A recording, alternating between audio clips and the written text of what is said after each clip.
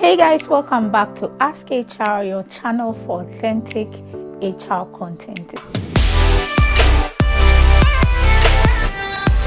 It's always exciting to come your way with information that will help you get into the job market and information that will help you advance in your chosen career. In the past couple of weeks, we've done some videos that helps you to excel whilst you're in the workplace. I mentioned that we are doing videos on inclusion, how to get in the door. We're doing videos on influence, how to do well whilst you're there. And then we're doing some videos on impact, how to excel outside of the confines of your work environment. And these are videos that we are going to be doing subsequently. We've not started doing videos on impact yet. But I've had a couple of questions on answering a particular question that has to do with inclusion, how to get in the door, how to, ace an interview. And we've addressed a couple of those things. So you can look out for those videos. We've uploaded them weeks ago. Some of them talks about things you shouldn't say in an interview and how to answer particular questions. Now, some people have asked me that how do you go about answering where do you see yourself in the next 5 years? Most likely you've been asked a similar question. And so in today's video, we are going to be looking at how to ace that question. Where do you see yourself in the next 5 years? So let's dive right in. Where do you see yourself in the next 5 years? And then people are just thrown off. But I've always said that preparation is very necessary for any kind of meeting at all, interviews, regular work meetings, whatever. You just need to prepare. So there's a question they would ask you, whether you're an entry-level person, a middle manager, senior manager, whatever level you are. This is a most likely question you can find in an interview room. Now, why would an employer be asking you where you want to be in the next 5 years? There's so many reasons, but I'm just going to outline two of them for the purposes of this video. The first one will be that recruitment can be very expensive. The Society for Human Resource Management, USA, carried out a recent research that shows that cost per hire, or how much it costs you to hire a person, is 4,000 USD. Yes, 4,000 USD per person. That's how much it costs. And there are hidden costs. It's not necessary in this video to do the breakdown, but we calculate everything: the vacancy, the work that is left undone, the hiring team, the time they spent, advertisement. All those costs come together to show you what the cost of hiring a person could be. And it's very expensive. So no employer is looking to hire someone who is going to be leaving in the next 2 weeks, next month, 1 year, 2 years. The question always goes, where do you see yourself in the next 5 years? Because most employers believe that within 5 years, or at least by the 5th year, they would have had their return on investment in this particular person they hired. And so 5 years is the minimum. That's why they won't ask you, where do you see yourself in the next one? Have you wondered why? They never ask, where do you see yourself in the next 2 or 3 years? They always say, because 5 years for them is the minimum. From the answer you're going to give them, you'll be able to tell whether this person is just looking for a job, anything to do right now, because they don't have anything doing at the moment, so that in the next couple of weeks, months, when they actually find what they're really looking for, they just disappear.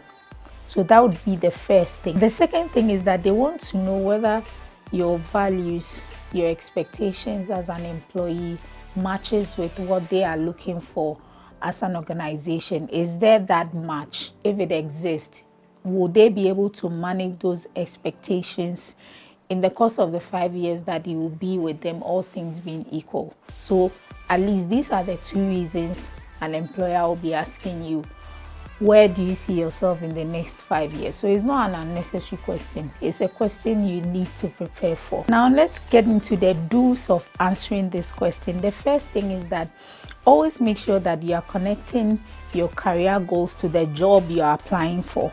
Okay, so where do you see yourself in the next 5 years? Then you begin to talk about things that are totally unrelated to the job. You are shooting yourself in the foot.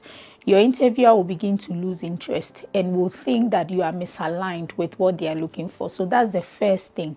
Always make sure that the goals you are outlining, which are the things you are looking to do in the course of the next 5 years of your career, are aligned to the job you are being interviewed for. Very, very important. Number 2, it's okay if you don't have it all figured out. I mean, the next 5 years, what you want to do. Especially for an entry-level person, you may not know what you want to do in the next 5 years of your career, which is okay. What an interviewer is looking for is your demonstration of your understanding of the role. So if it's sales or marketing, at least you understand what trends exist. You understand where you are right now as far as that industry is concerned, your level, and the steps you need to take. And this will require you to do some research. What are the trends?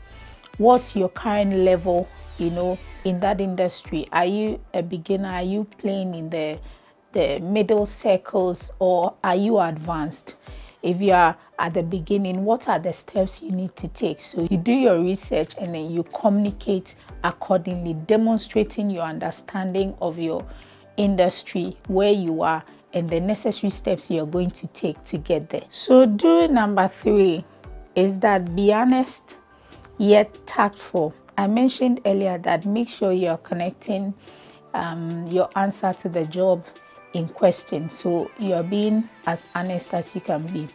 Now, even if it's going to be a short-term gig for you, because you know what you want to do, you've seen this as an opportunity, which is great, but it may not necessarily be what you want to do in the long term. It's not something you want to be doing for 5 years. So for you, it's a short-term gig, but you don't need to mention that necessarily. Focus your answer on tasks and responsibilities that need to be carried out. Okay, so you are not mentioning a position per se in the company. Let's say I'm going to be the next CEO, or I'll see myself in a managerial role. That's too cliche and generic. So you're speaking to the role. For instance, if it's a marketing or sales role, you say that in the next few years, I would have been able to manage so and so campaigns and become an expert, or become very experienced at it. So you're speaking to the role and being as tactful and as honest as can be. The final do is that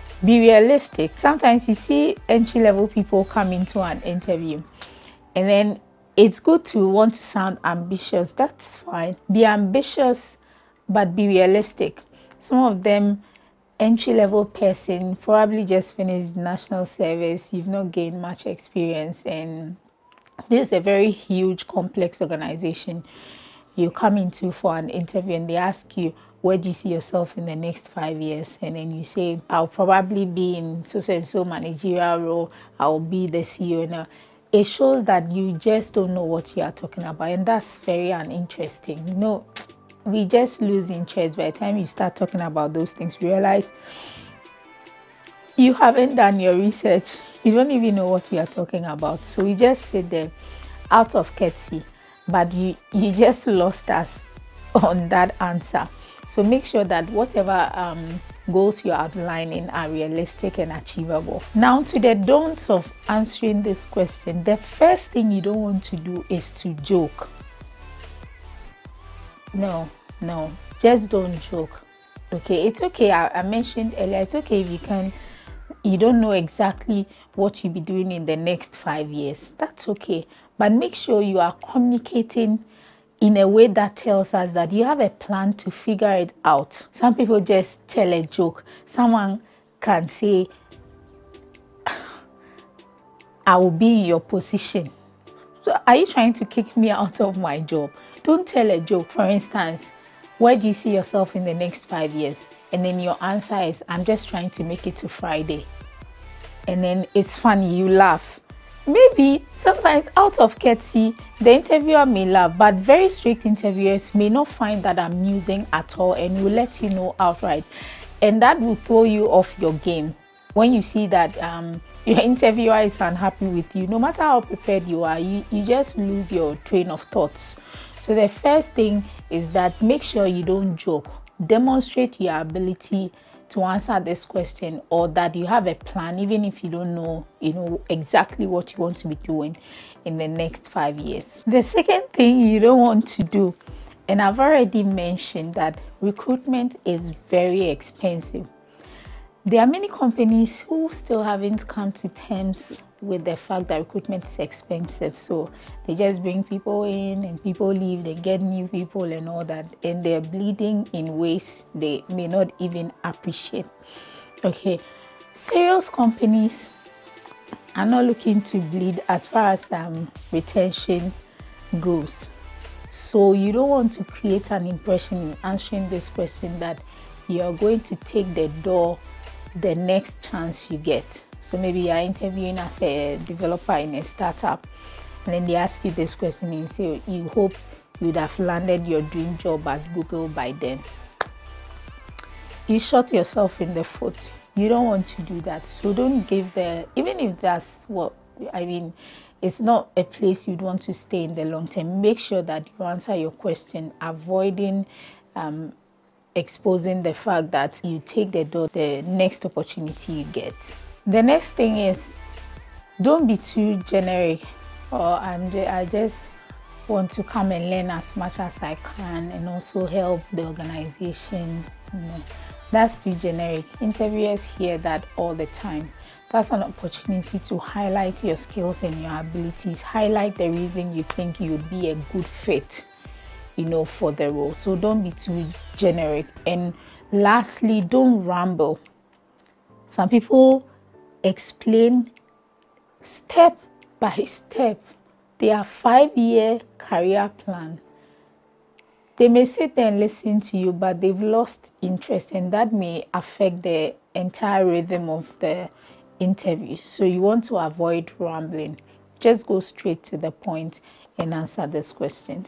So I'm going to share with you a very simple way of answering this question, and I want you to follow this formula. It's just 3 steps. The first step is to get 2 or 3 key goals and then connect them to some of the qualities that they advertised in the job. So let me give you an example. I'm someone who excels in studying about new tech and trends. And so in the next 5 years, I see myself as having established a strong knowledge in the field of digital marketing trends. Excellent. So you just went straight to the point without beating about the bush. Probably in their job description, they are looking for someone who follows and understands trends and how it impacts the business. So you've positioned yourself as someone who is able to do that. That's the first step in answering that question. So the next step is you want to dive a little bit. And a little bit is very important here so that you don't ramble, as I mentioned earlier, into how you are going to do this, what you mentioned earlier about establishing strong knowledge in the digital marketing trend space. What the interviewer wants to see is that you've thought through your plan. You are not just speaking English, so you just came to say something. They want to see that, how are you going to do that?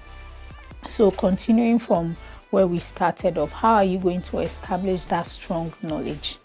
Okay, so probably joining professional associations, taking educational courses, and also your actual work you do on a daily basis are all stepping stones to making you that person who in 5 years' time would have established a strong knowledge in digital marketing and its trends.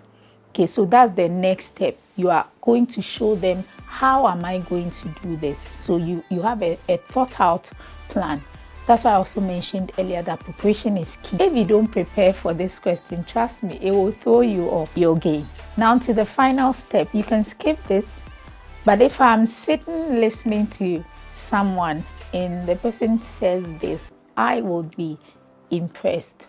Okay, so the third thing is that you want to go beyond the 5 years. You can talk a little bit more about what you're looking to. So maybe, beyond the 5 years, by then be figuring out whether I want to specialize, in a particular field in marketing, or I want to just be a generalist as far as marketing goes. You can also talk a bit more about rising into a more strategic role that helps you to make bigger decisions for the organization as far as marketing goes. Excellent, straight to the point, succinct. So these are the 3 steps. Get some key goals, connect them to the qualities they are looking for, demonstrate how you're going to do that, and then also step a little bit beyond the 5 years they ask you for. Every interviewer will be impressed if you can answer your question like this. So there you have it. Don't start sweating the next time they ask you, where do you see yourself in 5 years? Or say, I don't know. Or try to crack a joke. I'll have your job in the next 5 years. I'll be retired and be on a beach. I'll be a rich widow. Or I'm trying to just get to Friday. No, you don't want to do that. So these are tips to help you answer this question excellently. Thank you so much for watching today's video. I hope it was helpful to you. If it is, like, share, subscribe if you haven't done so yet, and share with as many as you can. We are building a community of helping people land the right opportunities and excel whilst they are at it. Thank you.